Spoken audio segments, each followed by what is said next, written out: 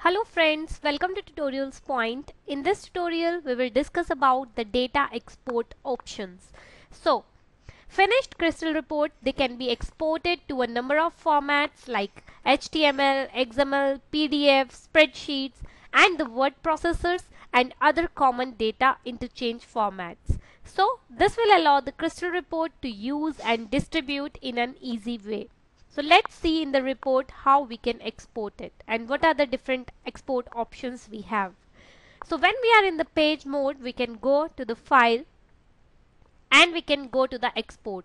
So here we can see the different options we have for the export. So we can export it to the Excel, we can export it as a Word, PDF, RTF, XML, HTML. So all these different options we have to export the finished crystal reports in the tool.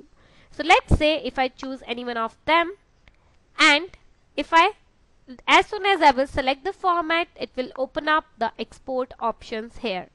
So in the Excel format, what I want, whether I want a typical, whether I want a minimal, or whether I want a custom one. That means that typical means that the data is exported with the default options applied. Minimal means that data will be exported but with no formatting applied. Similarly, if I want to put it as a custom, so the data will be exported according to the selected options.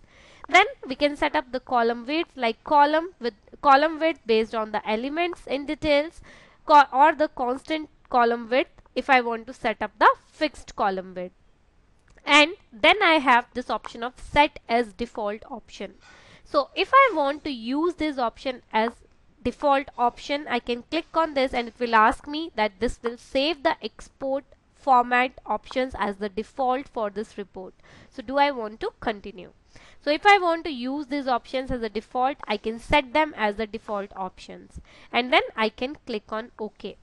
Once I will click on OK, it will provide us two different export destinations. Whether I want to save this to a file, which means that I can enter the report title to save the exported report in the export report dialog box, and then to the application. So to the application, if I click on it, it is to open the report in the selected application without saving it. So these are the different export options we have in the Crystal report for Enterprise tool. Thank you.